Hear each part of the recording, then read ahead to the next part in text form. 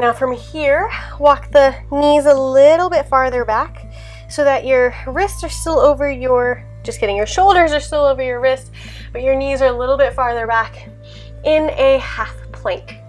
So the core is engaged, tailbone lengthens towards the heels.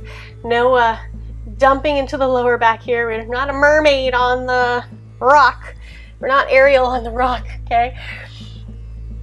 Engage the core, create strength, create stability. Okay, we'll do 10 more from here of those serratus push-ups. So dropping the torso between the biceps and press back up. 1, 2, only the torso is moving. 3, really engage the core. Going a little faster this time, we know what we're doing. 5, continue to be intentional. 6,